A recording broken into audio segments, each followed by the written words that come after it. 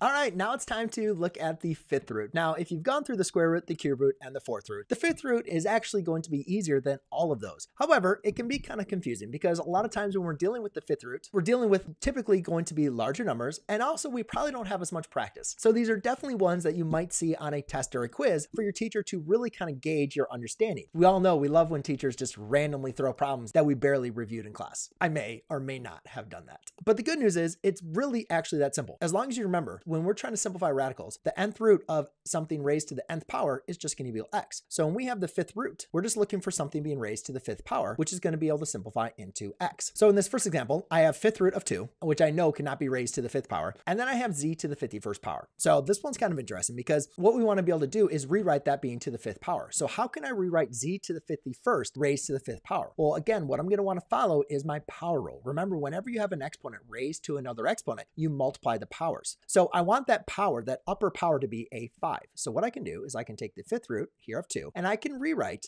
a z to the 10th raised to the fifth power. Now that does not give me 51, but what does that give me? That gives me 50. So if I need to get to 51, well then I can just multiply by one more z to the first. Now again, I can't simplify that, but that's fine. Whatever cannot be simplified has to remain under the radical. So let's go ahead and break this up into stuff we can simplify and the stuff we cannot simplify. So what I can do is I can rewrite this as a z to the 10th raised to the fifth power, right? I got that. That's what I'm looking for. And then everything else is just going to have to remain under the radical. It can't come along for the ride. So that's going to be a 2 and a z. Recognize this follows that pattern that we first talked about. So the fifth root of this being, since it's raised to the fifth power, is just going to be a z to the 10th. And then that's going to be multiplied by the fifth root of a 2z. So in this next example, we have a number and then 3 variables. But the cool thing about dealing with the fifth root is there's a very small set of numbers that you should really know. And 32, knowing that that is 2 raised to the fifth power, is very helpful to know. Obviously, we can now go ahead and simplify this. Now for the variables, again, remember, I want these all to be raised to the fifth power. But since these are rather small, unlike 51, what I'm simply going to do in this case is just use the product rule. I'm just going to multiply them times x to the fifth times something else to get to my power. So let's go ahead and rewrite this as everything as I can raised to the fifth power.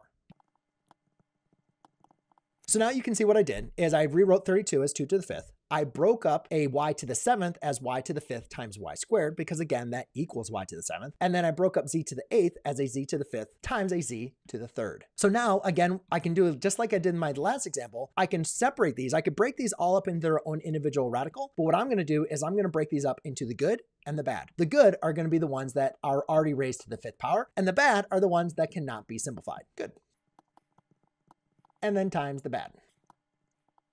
And now I can break these up individually, or we can just recognize the fifth root of 2 to the fifth is a 2. The fifth root of x to the fifth is an x. Fifth root of y to the fifth is a y. Fifth root of z to the fifth is going to be a z, times the fifth root of a y squared z cubed. Now in the last example, nobody really wants to do, right? Nobody loves fractions, but fractions are real numbers too. So we can definitely do this problem. We just need to remember our rules of radicals. Just like I can break up a radical across multiplication, I can also break up a radical across division. So what I'm going to do is, rather than thinking about this as 1 over 43, I'm going to rewrite this problem as a 243 on the outside times a fifth root of d to the 5th, b to the 25th, all over a 243. And again, remember, I can break this up now into the fifth root of my numerator over the fifth root of my denominator. So again, I have a 243. Now we could probably simplify this, right? Being raised to the fifth power, since we're kind of in this mode now of simplifying. So let's go ahead and simplify this. So I already have d to the fifth. That's cool. Can I rewrite b to the fifth power as a 25? Yeah, that's just going to be b to the fifth raised to the fifth. And then what about 243? Can I raise a number to the fifth power to get 243? And guess what? We can.